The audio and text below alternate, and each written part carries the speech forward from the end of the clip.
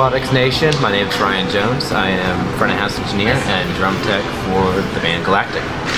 And this is Stanton Moore's drum kit. Stanton's kit is 100% Audix microphones. Hey, I'm Stanton Moore, drummer with Galactic, and we're on the road, passing through Portland, Oregon today, and we've been using Audix mics for a while, so we're out here using the mics on a nightly basis, and I've got all Audix on my drums, and we've been using them for a while because they produce a very punchy sound that is able to work in a lot of different rooms that we play in.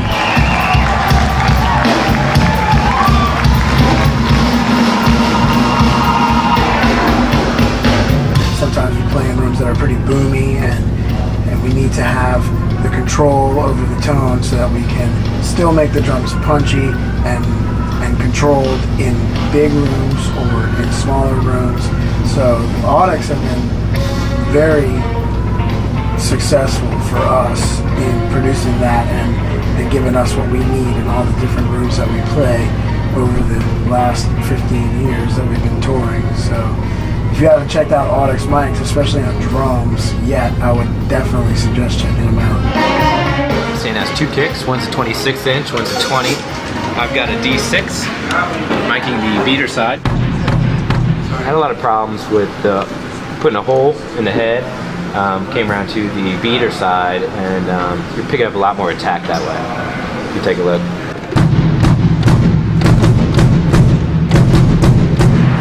And inside the 20, I've got a D6 mounted right in about the center of the drum.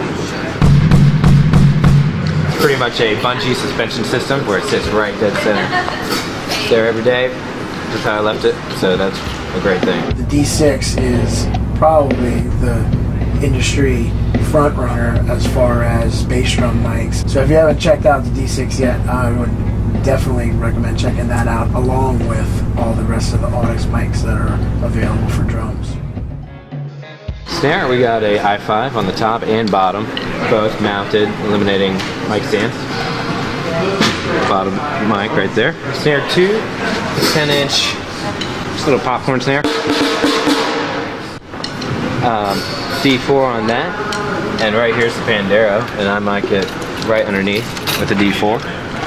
I get it nice and close. So you can tell it's a low tuned drum. The Pandero is a Brazilian hand drum that I hit with a stick, and it's got a double ply head on it. We mic it from underneath, and it sounds like a floor tom with jingles. I've got ADX51 on the hat and also the rod, both on D-Vice clamps. On the toms, I've got micro Ds. Stanton plays a 12, a 14, and a 16.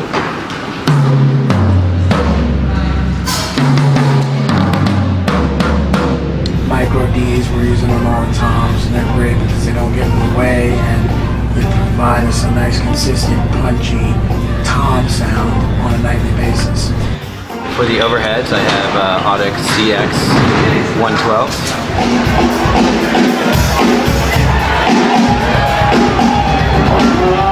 And for Stan's vocal, he's been using a OM6. Also with Galactic, I'm using a D6 on the bass mic. Percussion is also all Audix. I've got i5 for timbales, micro Ds for congas, and D4 for the bongos. I've also got some Audix over in my key world. I'm using fireballs on my Leslie left-right.